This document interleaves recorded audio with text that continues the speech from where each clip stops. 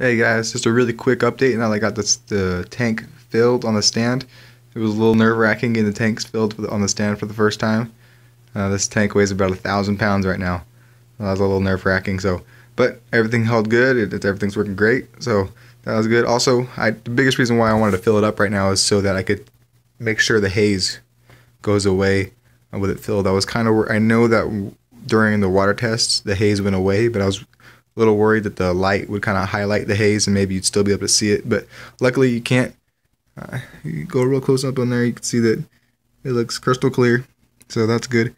Just a couple little scratches here and there, but I got this tank for $80 on Craigslist. So what can you do?